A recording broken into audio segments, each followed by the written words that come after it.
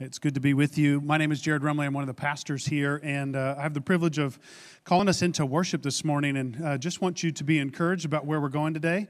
It's a good vitamin day. It's a big old horse pill of a vitamin we got to take, but it'll be helpful for our bodies. And I've been thinking about this weekend because it's kind of been a weekend for me that's been saturated with a lot of gospel. We had Jared C. Wilson with us on Friday night with some of our leadership, and Saturday was Open 2 church-wide, and he spoke kind of on gospel-driven leadership and then on the gospel-awakened church and what that was like. And one of the things he said this weekend, he said, why is it that people can be themselves at home and at work, but they don't do that at the gathering of the church? Why do we let our hair down and be authentic and communicate and be real about our problems at home or even at work? We're passionate, we're engaged, and then, we come to church and it's like, hey brother, hey sister, things are great. And we just really don't ever let anybody see who we are. He said the gospel actually should be the thing, and the church should be the place where you're the most who you are, because you know what you've been saved from. You know what has been no longer counted against you as a Christian. And so we are praying for that kind of continued development here at this place. We have seen glimpses and hopes of that. We have seen a lot of growth over the last 5 years just in people really embracing their identity in Jesus. I know sometimes when you start to do that, life is hard. And suffering, the discipline of the Lord is hard. And that's what we're going to be talking about in our text today. But I want you to know it's really all for good. The hard things are good. My son is playing currently the Atlanta United U15 team. So his club team's a pretty good team. They travel around. But they're playing the Atlanta United U15 team, so the kids who are looking to get contracts someday. And I checked my phone right before we started worship, and it was already 2-0 after the first 13 minutes, and Cooper's team was not winning. But I just told him, I said, man, enjoy the experience today. And enjoy pushing yourself to see where you are in comparison. Enjoy being at a training facility. And even if it's hard, it's going to show you a real picture of where you are. But then he left the door, and I said, hey, remember, this game doesn't define you. It reveals who you are. And a lot of times in life, I think we need that perspective when it comes to God growing us, that really what we show through those things is who we really are, and it's less about what's happening and more about what God's doing in us. So I'm going to read something from Psalm 94 that I think will just get our hearts and minds in the right perspective, and then we'll continue in worship. Psalm 94, verse 12 says this, blessed is the man whom you discipline, O Lord, and whom you teach out of your law, to give him rest from days of trouble until a pit is dug for the wicked. For the Lord will not forsake his people. He will not abandon his heritage. For justice will return to the righteous, and all the upright in heart will follow it. Who rises up for me against the wicked? Who stands up for me against evildoers? If the Lord had not been my help, my soul would soon have lived in the land of silence. When I thought my foot slips, your steadfast love, O Lord, held me up. When the cares of my heart are many, your consolations cheer my soul. Can wicked rulers be allied with you, those who frame injustice by statute? They band together against the life of the righteous and condemned and the innocent to death. But the Lord has become my stronghold and my God, the rock of my refuge. Would you stand with me and let me pray? We'll get our hearts and minds ready. Father, we come and we bring all the complexities of life and all the layers and emotions. We bring our struggles and our joys. We want to experience you. We want to hear from your word, your voice. You speak most clearly when the words of Scripture are read aloud. So we hear you this morning, God. And we ask that the Spirit do a work that only the Spirit can do. As broken people come with that offering, their brokenness, to say, God, do a work in me. So give us perspective today. Strengthen our hearts and our minds. Make them tender and receptive, not stubborn and rebellious. And so we do pray to the God that hears prayers. And we're grateful now to sing with our lips, to strengthen side by side brothers and sisters' faith. We now worship an audience of one. Father, thanks for your Son, Jesus Christ. We pray these prayers in his name. Amen.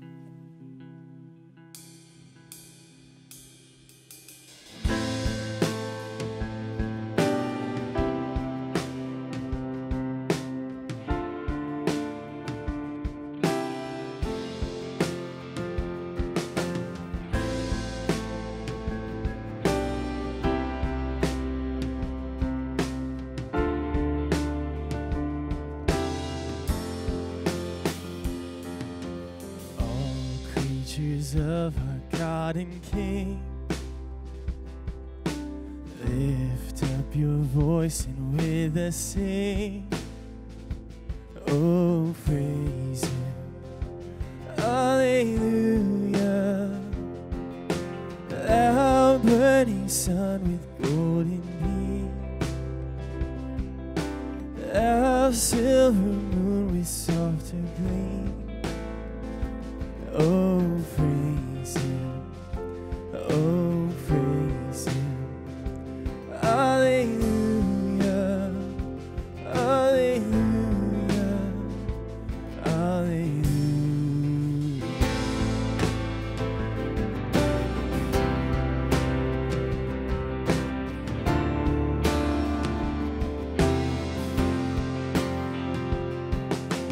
Let all things their Creator bless, and worship Him in humbleness. Oh, praise Him. Hallelujah. Praise, praise the Father, praise the Son, and praise the Spirit, three in one. Oh, praise Him. Oh, praise Him. Hallelujah. Hallelujah. Hallelujah.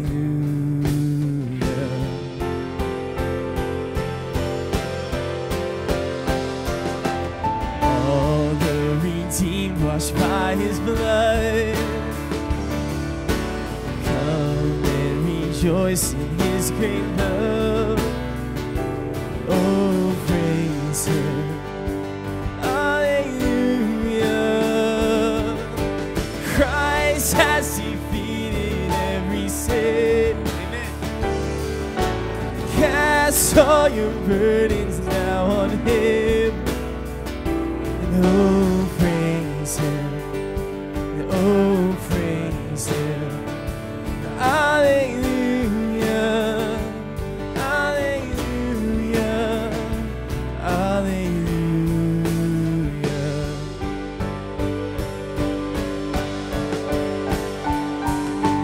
He shall return in power to reign.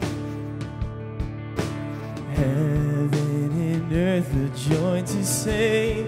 Sing this out. Oh, praise Him. Hallelujah. And who shall fall on bending knee? All creatures of our God and King. Oh, praise Him. Oh, praise Him. Hallelujah. Hallelujah. Oh, praise Him. Oh, praise Him. Hallelujah. Hallelujah. Hallelujah.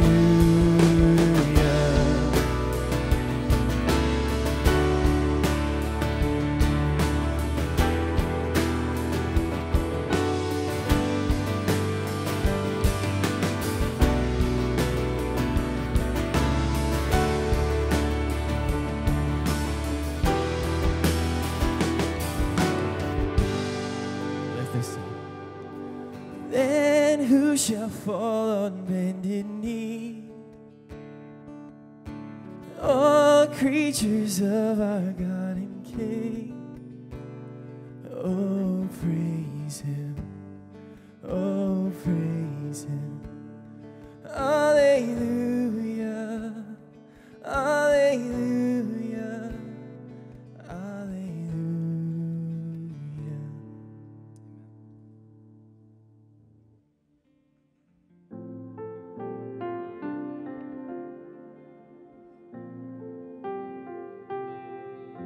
Lord, from sorrow's deep I call.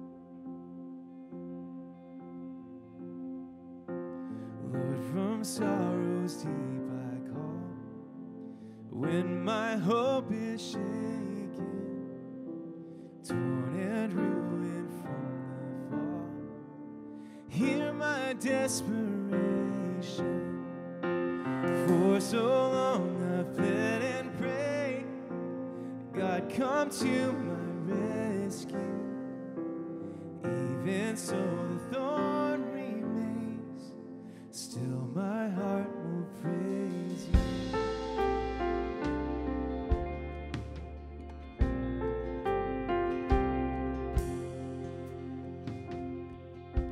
Storms within my troubled soul, questions without answers. On my faith these billows roll. God, be now my shelter. Why are you cast down, my soul? Hope in Him who saves you. When the fires of old grow cold, cause it's hard to praise you. My soul. Oh, my soul, put your hope in God, my help, my rock, I will praise Him. Sing, oh, sing through the raging storm. You're still my God, my salvation. That's right.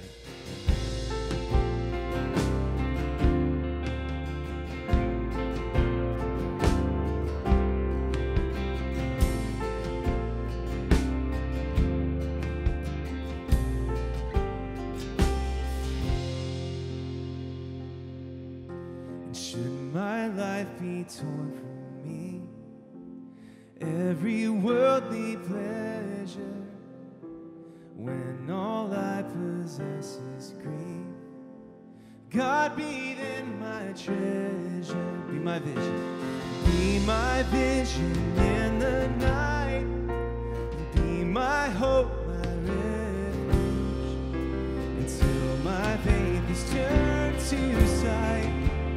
Lord, my heart will praise you. Oh, my soul.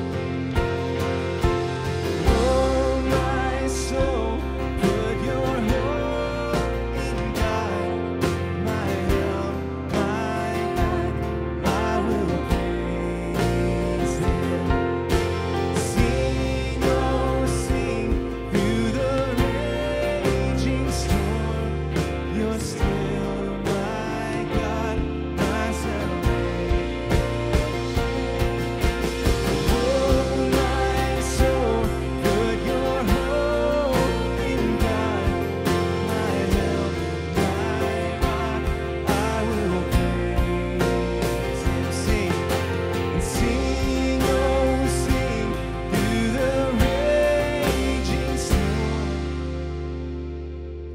You're still my God, my salvation.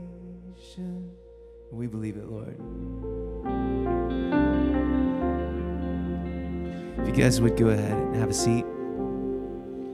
Now, as we hear the words of God, let us listen and respond to the reading of God's word.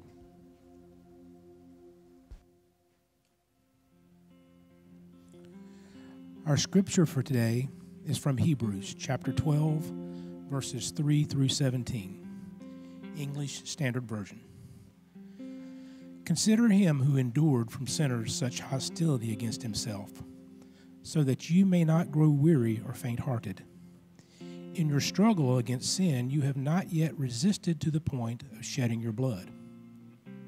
And have you forgotten the exhortation that addresses you as sons? My son, do not regard lightly the discipline of the Lord, nor be weary when reproved by him. For the Lord disciplines the ones he loves, and chastises every son whom he receives. It is for discipline that you have to endure. God is treating you as sons. For what son is there from whom his father does not discipline? If you are left without discipline, in which all have participated, then you are illegitimate children and not sons. Besides this, we have had earthly fathers who disciplined us, and we respected them. Shall we not much more be subject to the Father of spirits and live? For they disciplined us for a short time, as it seemed best for them, but he disciplines us for our good, that we may share his holiness. For the moment, all discipline seems painful rather than pleasant, but later it yields the peaceful fruit of righteousness to those who have been trained by it. Therefore, lift up your drooping hands and strengthen your weak knees, and make straight paths for your feet, so that what is lame may not be put out of joint, but rather be healed. Strive for peace with everyone, and for the holiness without which no one will see the Lord. See to it that no one fails to obtain the grace of God, that no root of bitterness springs up and causes trouble, and by it may become defiled, that no one is sexually immoral and unholy like Esau, who sold his birthright for a single meal. For you know that afterward, when he desired to inherit the blessing, he was rejected, for he found no chance to repent, though he sought it with tears. Let us continue in the worship and the preaching of God's word. Good morning, everybody. My name is Jordan. I'm one of the pastors here. I'm really grateful to be here to open God's word and look to his wisdom with you. If you have your Bibles, I would go to Hebrews chapter 12, when we're going to start in verse 3. And I'm curious if any of you have ever attempted to run a marathon or a race. Maybe you and your family have tried to do one of those turkey trots at Thanksgiving and kind of burn off in advance the food that you knew you were going to eat for Thanksgiving. Even if you've driven here from PIB, you know that there was like a marathon this morning, and people were racing. I don't know how long the race was, but there was one happening this morning, and it's going to have to do with this text, by the providence of God. If you were here last week, you know that Jared preached about running the race, that Christ ran the race of faith before us, and he did it perfectly. But this author is not just saying that Jesus ran a race of faith. He's talking about the Christian life as a life of endurance, a life that is a race. Running a race is our pursuit of remaining a Christian, okay? Now, the Hebrew Christians who had come to faith in the day when this letter was sent to them were suffering immense persecution for their faith. They were living not in just like a pluralistic religious society like we do. They were living in an openly hostile, antagonistic, dangerous world that hated Christians and wanted to maybe kill them, but at least cause them immense psychological and physical suffering. So these people were exhausted from running the race. They were fearful. They were weary. They were faint-hearted. And unlike us, today we don't really have a lot of physical persecution in America. However, we have a lot of social pressure in America for being a Christian, certainly. These people were dealing with both social and physical, which adds a lot to the plate of a Christian trying to run faithfully. And so, this gospel writer in Hebrews chapter 12 is finding these runners, in a sense. Imagine with me, actually, that he has found these runners who are suffering and weary and faint-hearted, no longer running on the race track. They are sitting off on the sidelines. When I was in high school, I hated running. That was like my least favorite thing for PE. And that's often like everyone's favorite class. Like I'm a youth pastor, so one of the things I try to get, I ask students, because most of the time they don't want to talk to me. So I invite them in with the question, like, what's your favorite subject? And everyone's always like, oh, it's PE for sure. Why? Because you don't have to read anything. Okay, cool. Well, I like to read, and I don't like to run. So I understand like what it's like to try to endure running the mile in high school and middle school, and I did it poorly, and I hardly ever passed my running times that were required, so it was just really not fun. But I understand, I'm sure you understand, that it is hard work running the marathon of the Christian faith. And he is trying in this letter to keep them from apostatizing. That is a crazy word. We don't use it often, but it's brought up a lot in this book. Apostasy is the hardening of your heart towards the things of the Lord. Simply put, as one Bible teacher says, apostasy is giving up. Apostasy is giving up the race of the Christian faith. It is quitting the race of remaining a Christian, okay? So he is finding these believers on the side of the racetrack, and they've almost given up hope. and they've almost given up their endurance to keep running. And so it's like this writer in our passage today puts on his little coaching cap, and he's preparing to give them gospel coaching instructions on how to keep running the race even when life is hard. And so imagine, what would you tell them? What would you tell tired Christians suffering physical, mental persecution? What are the words that you think would be most helpful to get them back on the track? What would be the words you'd use to get them to endure, to put their feet back on that racetrack and pursue the Lord? Well, this gospel coach today in Hebrews 12, 3 through 17, talks about the importance of gospel endurance. And the structure of his coaching instruction is this. Verses 3 through 4 tells us where to find this endurance. Verses 5 through 11 tells us why it matters. And then verses 12 through 17 tells us how to use this gospel endurance. So this coach is telling them gospel endurance matters. Where do you find it? Why it matters, and how to use it. And by the end of his instruction, I think he hopefully convinces these Christians, and hopefully he convinces us as well, that the trustworthy training of God is exactly what we need as suffering Christians to endure to the end.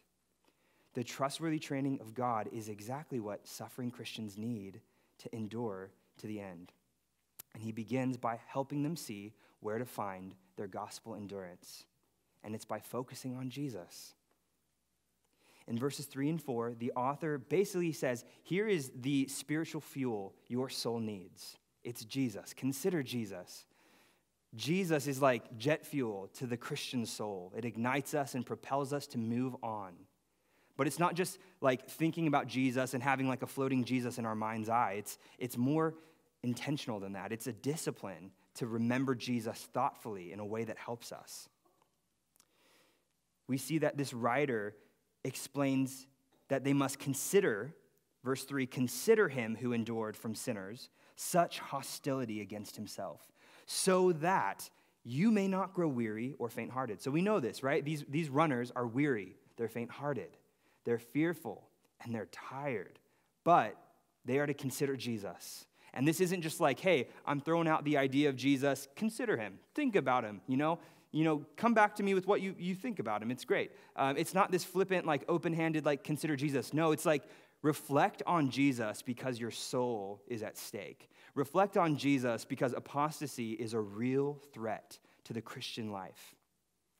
And if you think that maybe apostasy is this like Old Testament or New Testament thing and it doesn't really apply to the church today, I would tell you that you are sorely mistaken. And in fact, talk to a couple people in this room, and I'm sure you'll eventually find somebody more quickly than you'd expect who knows somebody who has quit the faith.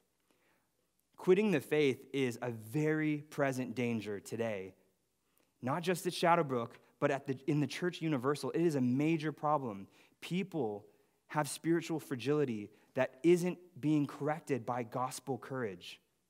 So we must consider Jesus when life is hard. What this could look like is whenever you are being tempted to give up the Christian race because life is hard. Maybe you've had a friend who's betrayed you. Think about Jesus. Consider Jesus, who was betrayed at the hands of one of his closest friends, who essentially was part of the plot to send him to the cross.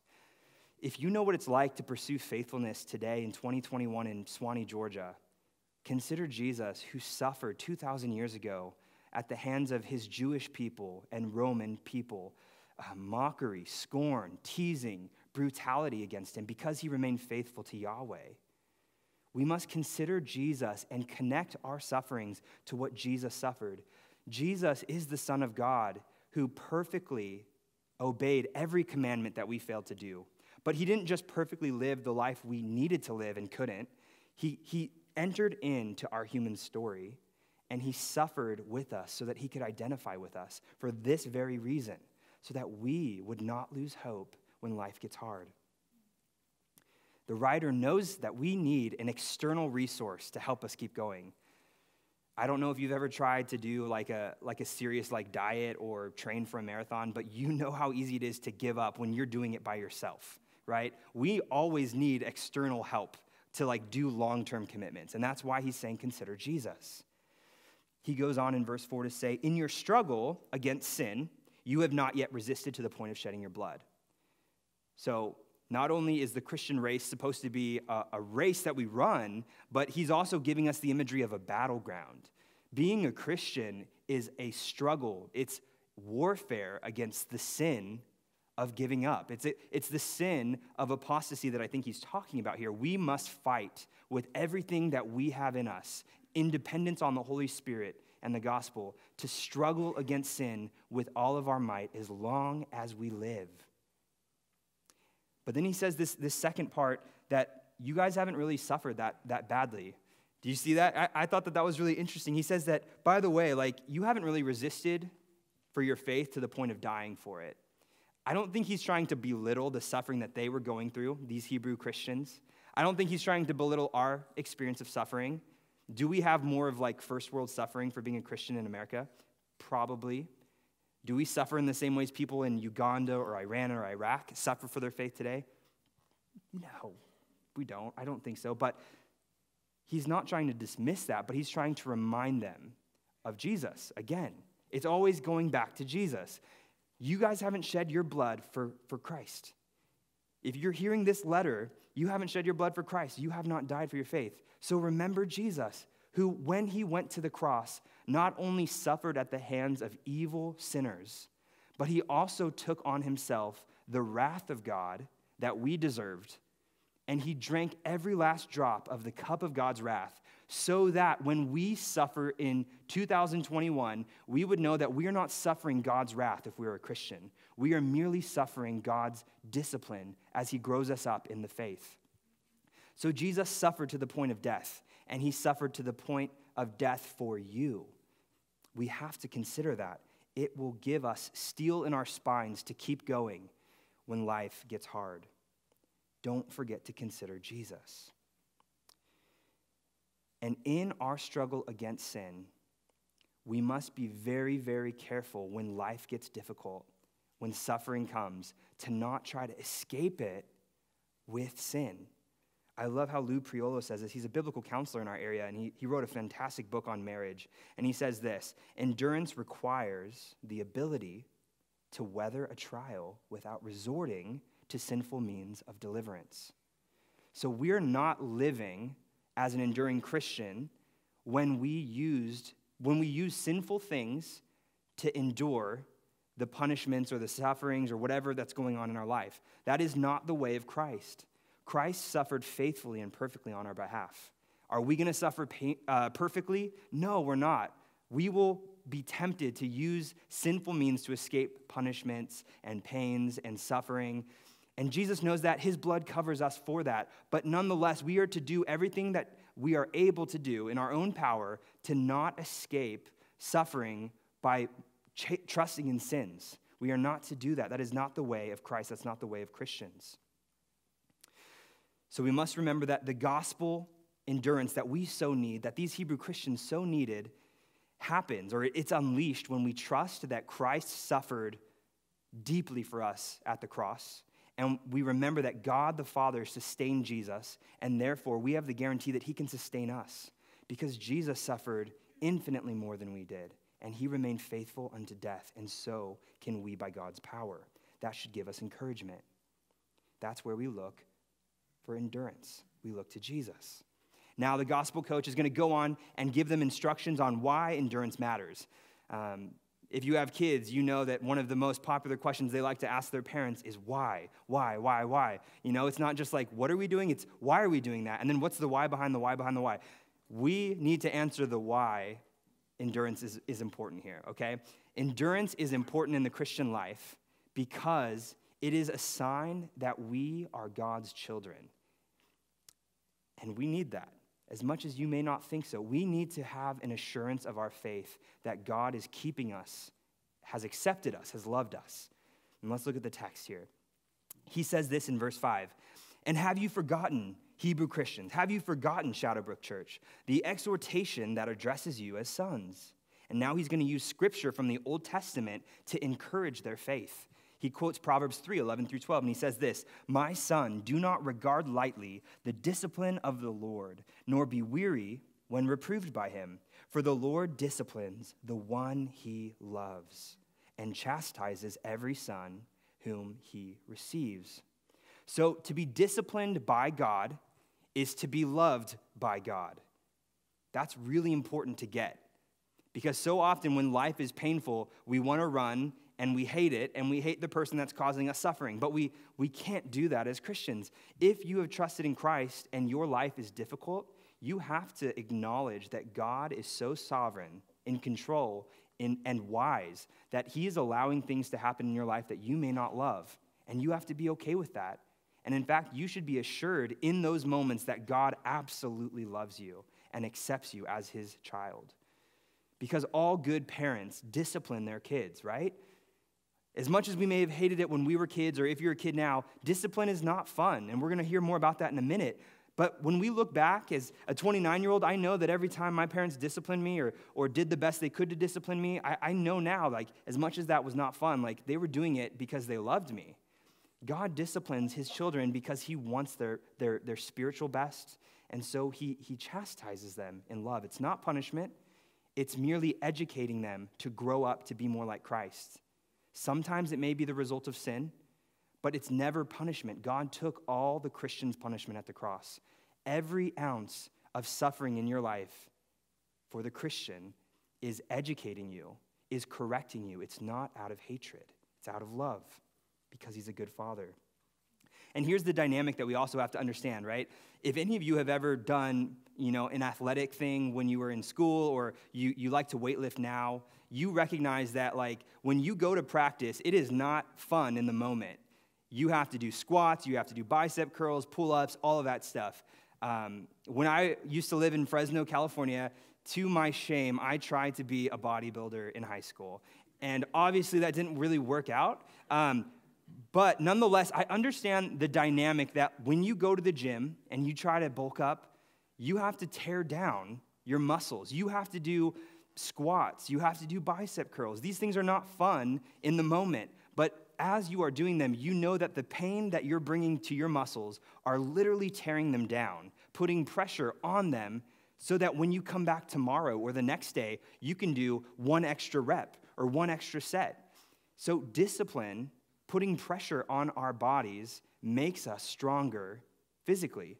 In the same way, but much more importantly, God puts pressure on the Christian to help them grow up, to have stronger spiritual muscles so that they can endure as the suffering increases, as life becomes more complex. We want to be disciplined, or we should want to be disciplined. And the thing is, if you noticed in the text that he's quoting from Proverbs 3, is that he says that we are not to regard God's discipline lightly. We're not to become weary when reproved. It's easy to become weary when we're disciplined by our parents. It's easy to become disheartened when we are disciplined by God. But that is not the attitude we're supposed to take. Michael Kruger, who's a really great Bible teacher, says that when it comes to being disciplined by the Lord, it's not just the pain that God brings to you that makes you change.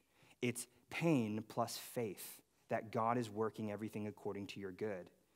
So we have to acknowledge, hey, there's pain in my life. What do? Do I despise it? Do I become so hopeless that I start to hate God or just become bitter towards him? No, you have to have a God-centered perspective that he's using this for my good. And so I need the faith to go with it. Faith plus pain is what will bring change, not pain alone. Don't waste the pain that you are experiencing in your life. Like, how silly would that be? Readjust your perspective and expectations of what God is doing when your life is not going the way you want it, so that you can grow, you can be changed, and become a stronger believer. That is key. And as you change through this process, you'll learn to endure. Verse 7 says, it is for discipline that you have to endure. It is for discipline that you have to endure. So imagine, like, you're on a bike, right? You have to use two pedals at any given moment to keep the bike moving forward. What I think verse 7 is saying is, listen, like, you can't just endure in life. Like, you can't just take the pain and not have the attitude to go with it. You have to have discipline and an enduring attitude. You have to have both in order to drive your Christian life forward in maturity, in pursuing holiness. You must have both, or you're going to fall. And here's the thing. Back in Hebrews chapter 5, verse 8, this is still mind-blowing to me, but like Jesus in chapter 5, verse 8, had to learn obedience through what he suffered. Like it literally says that Jesus had to learn obedience through what he suffered. Jesus was never sinful, never guilty of sin. However, as he grew as a human being, he learned human obedience through what God allowed him to suffer. How much more so do we need the suffering and the discipline of the Lord to help us become holier people? If Jesus needed it, we certainly need it. We need discipline, and so we should also want it because it's integrally tied to our adoption as sons and our assurance of salvation. What do I mean by that? Well, when we are disciplined, when life is hard and we're claiming to be a Christian, we need to ask ourselves this really silly question, and I'm saying it silly because I acknowledge that, but I hope it helps you remember it. When you are suffering, you should ask yourself, who's your daddy? Because when you ask yourself, who's your daddy when life is hard, I want you to remember this text that says, God is treating you as sons when life is awful for you and you feel like you can hardly make it to this next round in the Christian life. You need to remember that God is treating you as sons. For what son is there whom his father does not discipline? When you have discipline in your life, be assured that God is working in your life because you're his child. He's adopted you into his family. God the Father has taken you into his family because at the cross, Christ signed your adoption papers with his blood, with the shedding of his blood, with the perfect endurance of faith that we could never have lived up to. So we ought to praise and celebrate Jesus for his faithful endurance that we cannot live up to. Jesus is certainly a model of how we are to endure in life, but he is much more than a model of endurance because he is our Savior. He does what we could never do, and we ought to celebrate him for that. Now, in verse 8, we have to be aware that there are people who claim to be Christians, and obviously, I don't know anyone's heart like God does. You don't know anyone's heart like God does, but there are people who claim to be Christians who seem to not be marked by discipline. Let me tell you what I'm talking about. Verse 8 says this, if you are left without discipline in which all have participated, he's talking about Christians, all Christians have participated in discipline. So if you are left without it, then you are an illegitimate child. You are not sons. So, okay, if your life is hard and you claim to know Christ, that shouldn't really alarm you, okay? Because God is working through your pain. I think the person who should be concerned is the person who claims to know Christ, but who has a, generally speaking, an easy, pain-free life. You don't know the discomforting feeling of giving away things that cost you something for your faith. You don't know what it means to feel the conviction and burden of your sins that need forgiveness. You don't know the discomfort of seeking to share the gospel with people out of love for them at great cost to yourself. If these are typical classic Christian discomforts that we experience in this life, and that's something that is utterly foreign to your experience, then it's fair to ask yourself if you've ever experienced the discipline of the Lord. And in fact, it's fair to question whether or not you truly are a child of God the Father. And I don't say that to scare you, but I hope that would be an alarming reality that wakes you up to maybe reconsider where you stand before the Lord. And in fact, that's something that happened to me when I was in high school. I was living like a Christian. I don't think I really was, though, and I was hiding all these things that I was living for, these dark things that I was wanting to do. I was very selfish, and I hid things from my family and my church. And eventually, those things started to catch up to me, and I started to become depressed, and I just started to feel numb about life. And I don't know. It was a dark season of my life, and so I asked my parents to recommend a counselor to me. They did, and by God's grace, it was a biblical counselor who trusted that the gospel is what saves and sanctifies God's people. And so when I met with this person, we walked through the sins that I was holding on to, that I was living in darkness for. And eventually we got to the conversation point where I just told him, like, I don't want to give this up. I don't feel obligated to get rid of these things. I want to hold on to them. Like, I'm only 16. Like, I want to keep doing these things, and maybe one day, like, I'll give myself to the Lord wholly. And you know what passage he took me to? He took me to this one. He took me to Hebrews chapter 12, verse 8. And this counselor read it with me, and he said, Jordan, if you're left without discipline, in which all Christians have participated, then maybe you're an illegitimate child, and you're not a son of God. And that is still a memory burned in my brain. And I thank Ron Clymer from Fresno, California, who said these difficult words to me, because eventually I think that was part of God's process in stirring me to deep faith and deep commitment to Jesus Christ that helped me get free from sins that mastered my life in high school. So I'm not telling you that if you think that you're not a child of God because you don't have suffering, run to suffering. I'm saying run to your Savior, because suffering is only a byproduct of following Christ. We don't pursue suffering because we want to suffer and say that that's why we're a Christian. No, we pursue a living relationship with the human and divine person that is Jesus Christ. And trust me, suffering will come eventually. Suffering will come. So run to your Savior, not the suffering, if you are alarmed that you may not be a child of God. Now, he's going to go on to explain what this Father is like, this Heavenly Father. We're getting a picture that he loves to discipline us because he loves us. And he's going to use a comparison between earthly parents and our Heavenly Father to make sense of this. Verse 9 says this, besides this, we have had earthly fathers who disciplined us, and we respected them. Shall we not much more be subject to the Father of spirits? And that's a way of saying our Heavenly Father. He's a Father of spirits. Shall we not much more be subject to the Father of spirits and live? For they, meaning our earthly parents, disciplined us for a short time as it seemed best to them. But he disciplines us for our good, that we may share his holiness. So listen, he's not talking about bad parents here. He's not saying God is like your bad parents. If you have bad parents, abusive parents, that is not the comparison this text is trying to make. That is not the text, or not the comparison he's trying to make, okay? He's trying to say, generally speaking, your parents who pursue the Lord care about you enough to discipline you because they love you. And they only do it for a short time.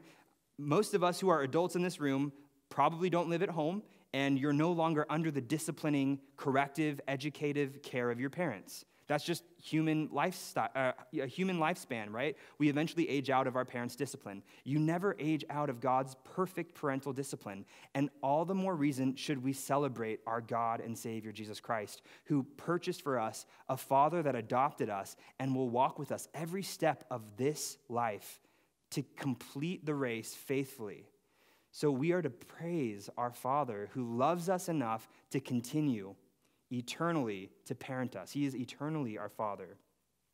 We never lose him as our dad. And he does this for us because he wants us to share his holiness. God is holy. That means he's absolutely and utterly one of a kind, perfect. Every good, virtuous attribute is God's, and he lives that out to the fullest extent and to the greatest measure. We cannot compare. We cannot come close to him. And so Jesus had to give us his holiness. And God is growing us in this holy Christ-likeness over time through difficulties. So we need to lean into that. We need to lean into that. But here's the good thing, too. I know that suffering as a Christian is really hard. You may have it harder than I do. I understand that. But it's helpful that, like, this gospel coach kind of just throws out there, by the way, I know it's really hard. Verse 11 says this, for the moment, all discipline seems painful. Well, thank you for acknowledging that, rather than pleasant. There must be something about pain that helps us grow in ways that pleasure simply can't, right? There has to be something about suffering that really just forms us in godly ways that pleasures and comforts just can't. He's acknowledging that. But here's the good news. Later, this yields the peaceful fruit of righteousness to those who have been trained by it. So, endure God's discipline, and you will know what peace is like. And you will be a peacemaker, peacekeeper, an enjoyer of peace. You will live righteously, which is a rightness that is modeled after the pattern of Christ. All the while recognizing that pain is a training of God that is absolutely worth the results. It is absolutely worth peacefulness and righteous living. Right now, I'm reading through C.S. Lewis's The Chronicles of Narnia for my first time, and I just finished book 6, which is called The Silver Chair. In that book, there is a character whose name is Puddleglum, and he is this animal humanoid thing that is a loyal supporter of King Aslan, and he loves Narnia.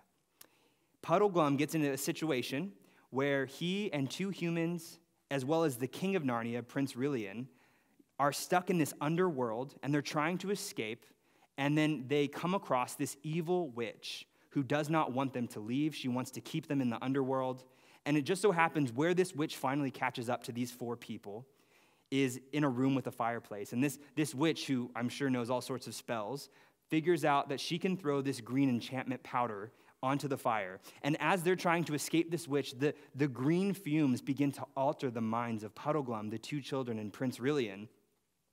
And as the witch is manipulating them with what she's telling them, they're beginning to forget the land of Narnia that they once loved. They're beginning to forget that Aslan was a real person that they served as king.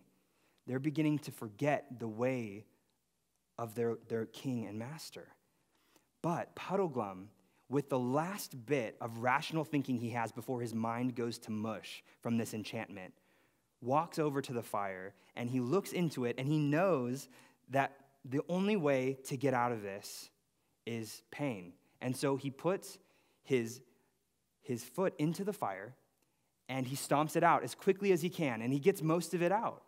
And obviously, his foot is burned, and it's not great. Like, if you've ever been burned, you know that that is an awful feeling. But he does this, and because of that act of selflessness, that act of discipline, in the midst of suffering, he's able to free his friends from the enchantment, and he stops the curse from taking over their minds. And eventually, they slay the witch and escape the underworld and go back to Aslan. But here's the thing. If we want to change as Christians, if we want to change, if we want to wake up from the spiritual enchantments of materialism, of secular thinking of our culture today, if we want to be free of those things and run a pure-hearted race after our Savior, Jesus Christ, then we have to trust that God is doing something for our good when he holds our feet over the fire. We have to trust that he's doing something good in our lives that could not be done otherwise when he holds our feet over the fire. We have to lean into the suffering at times and recognize that God is doing something that would be utterly impossible any other way. He is all wise, all loving. I will trust him. I will be like Puddleglum and trust him. W.H. Auden is an English poet, and he says something about human nature that was really haunting to me as I was studying for this text. And this text is basically about being changed unto holiness through pain. W.H. Auden gets something about human nature that is absolutely frightening. And hear what he says. He says this: "We would rather be ruined than changed. We would rather die in our dread than climb the cross of the moment and let our illusions die." If we're honest, we're afraid to be changed by the Lord. We don't want to give our sins up that have lived with us so closely for so long. We don't want to let the Lord change us at times, if we're honest. But we have to be willing to dive into the gospel deep enough to give us the supernatural courage to give over our sins to the Lord so that we can be changed. It's only through the courage that is guaranteed in the gospel that promises that all sinners and all sins can be forgiven in Christ that we have the courage to finally let go and trust that the Lord will do the rest with the change process. And once we realize how this matters in our life, how gospel endurance matters, we need to know how to use it. And that's exactly what the coach does with the next set of instructions to these wallowing Christians. Remember, we have these Christians on the side of the track, and they're wallowing in their pains. Their lungs are burning from running too long. They have bloodied legs. They have shin splints. they need continued words of gospel coaching. And so here it is. This is what you do once you have the encouragement. Once you have found your endurance in Jesus and you know why it matters, now you need to apply it. And that's what verse 12 through 17 is about. The author knows that the time is short. We have to run this race. We have to get back in it. Otherwise, we will apostatize. We will give up eventually if we don't do anything drastic. So he says, verse 12, therefore, lift your drooping hands, strengthen your weak knees, and make straight paths for your feet, so that what is lame may not be put out of joint, but rather be healed. Essentially, he's being what we don't love about coaches, but we know we need in coaches. He's saying, get your feet back on that racetrack. Like, get up, brace yourselves with the beauty of the gospel, which enlivens our souls, and start running again. Start running again. We have to hold on to our hope. We have to remember the joy that is set before us at the end of this race in Christ. And for those of you who are running really well, I mean, that's something to praise God for. It's not in your own power to do that, by the way. But some of us have a larger deposit of faith. That's oftentimes not me. I'm very jealous of those who have the gift of deep faith. But if you have that, if you are a strong runner in this race of faith, you have the obligation to help your weaker brothers and sisters, to strengthen their weak knees, to help set their feet back on the track. Making it to the end of our life faithful to Christ requires one another. We need this. That is our code of conduct as athletes in God's race. We have to rely on each other to make it to the end.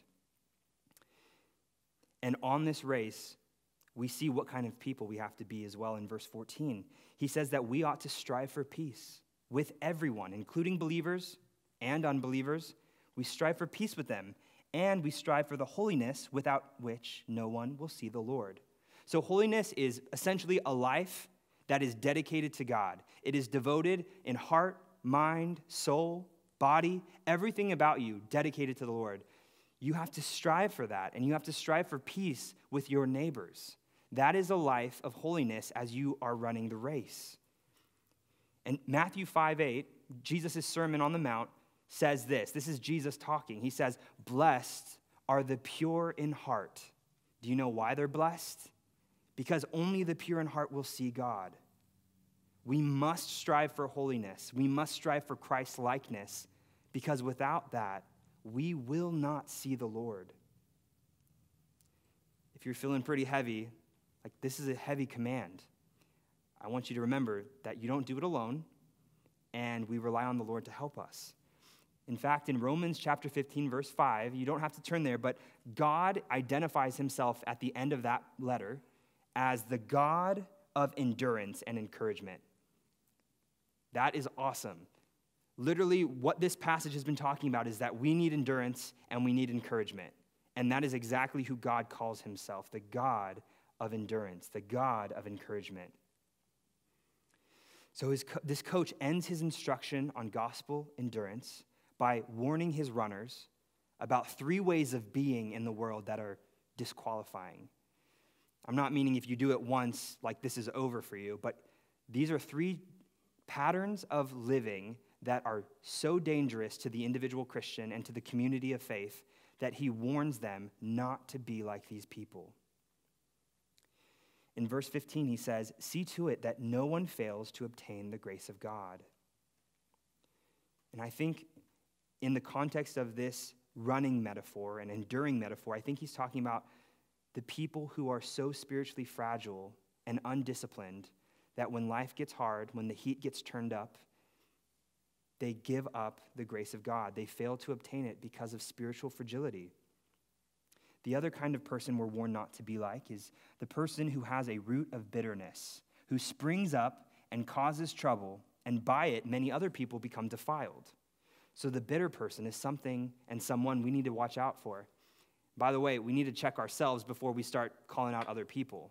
We need to get the log out of our own eye before we go inspect the speck in our brother's eye. If you've ever been around a bitter person, you know how gangrene their bitterness begins to just kind of seep off of them onto you, and you start to feel bitter yourself. You start to say cynical things, and it's just gross. He's saying, don't let bitterness take root in your life, because it will affect the church in terrible ways. It'll spread. You have to cut that off at the root. Lastly, the third person we are to look out for and to make sure we ourselves are not guilty of being like is the person of Esau, who we studied in Genesis last year with Jared. We learned about Esau, and I'm not going to go into the details, but the text does explain enough to make sense of it. He says this, "See to it that no one is sexually immoral or unholy like Esau, who sold his birthright for a single meal. For you know that afterward, when he desired to inherit the blessing, he was rejected, for he found no chance to repent, though he sought it with tears." Esau is a picture of the consumeristic person. I feel like Esau would be the person who's very comfortable living in the suburbs of Atlanta, Georgia. This is the kind of person who loves the instant gratification culture. This is the kind of person who is a picture of our society. One Bible teacher says that this case of Esau is a picture of our world, and I think that's exactly right. What tempts you to forfeit or to devalue the godliness in your life? Is it the social pressure? Is it the physical comforts of a single meal, something as flippant as that, like Esau? What are the things, the pleasures, the consumeristic items that maybe are drowning out your desires for holiness that you need to get rid of? Endurance takes a Jesus-focused faith, and enduring God's discipline is a sign that he loves you. And endurance can only successfully happen in community. We have to remember that. It takes the church to make it to the end. I need you guys. You need each other. We need each other. It's a community project. So the gospel gives us guts to keep going. The gospel gives us grace to not give up. If you don't know what this gospel is, if you don't know what this grace is, if you've never experienced the fatherly love from God in Jesus Christ, that's why we're here this morning. We want to celebrate Jesus, who signed our adoption papers with his blood. And he guarantees for any of you who do not know God as Father, who do not know Jesus as your older brother, who accomplished the righteous life that you couldn't, that you are welcomed into the family by faith, by turning from your old life and trusting in him with your eternity. I encourage you to consider that. Consider Jesus. He is worth it. He's worth it. So let's praise him together in prayer, and then we will sing. Heavenly Father, it is so easy to be entangled by the sins that we've clung to. It is so easy to give up a race. It is so easy to fall in this life. We need you. We need your grace. We need you to show up in mighty ways. And help us to not forget that you have showed up in a mighty way, in the most important way, in Jesus Christ, who went to the cross for us. We praise you. We celebrate Christ and what he's done in our lives. Help us to live in light of this gospel that cleanses us of sins, that gives us the courage to keep going, to keep confessing, to keep confiding in a good God who loves us and disciplines us. And for those who don't know you yet today, Lord, I pray that you would wake their hearts up, wake their minds up to you, help them to trust in you for the first time. We ask this in Christ's name, amen. I just want to say one more thing as we enter into worship. I heard a fantastic line recently, and I want to share this with you because it's affected the way that I've been singing. And I love singing, and I hope you love singing. Somebody said that sinners make great singers. So I want you to think about that. Why is it that sin in our lives, being cleansed from the Lord, make us great singers? That's something to sing about. It's good news. So sinners make the best singers, and I want to hear all of you sing joyfully and gladly today because in Christ we have a guaranteed forgiveness, a pardon, and a righteous life that should cause us to be the greatest singers that Suwanee, Georgia has heard this morning. So let's do that. If you guys would go ahead and stand up.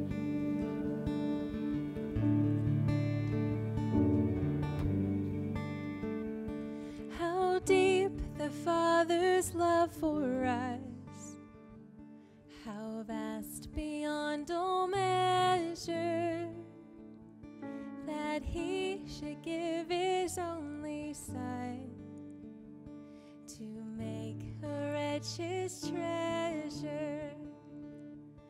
How great the pain of searing loss, the Father turns his face away, as wounds which mar the chosen one bring many sons to glory.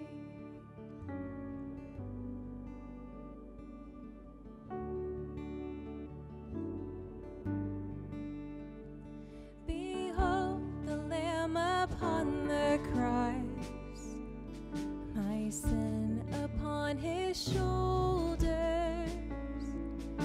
Ashamed, I hear my mocking voice call out among the scoffers. It was my sin that held him there until it was accomplished. His dying breath has brought me life. I know that it is finished.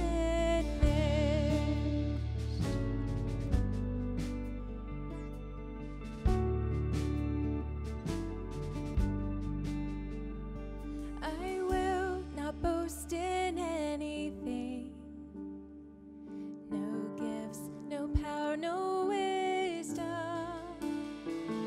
but I will boast in Jesus Christ, his death and resurrection. Why should I gain from his reward?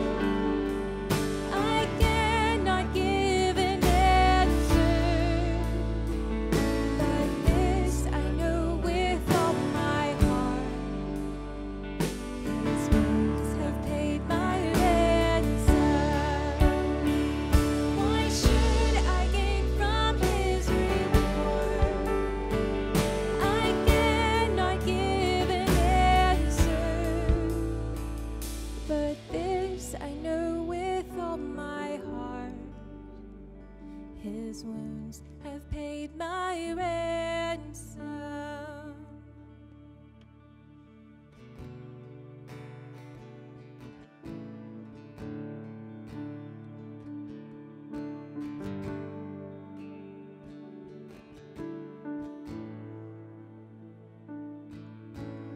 This soul, once torn and beaten, left without reason to move on.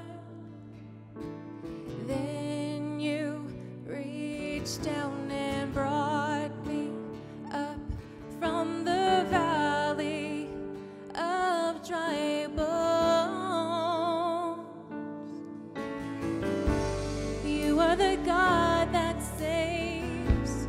You are the one that rescues me. You rescue me. You are the God that saves, and you call me from the grave. You rescue me. Ransomed out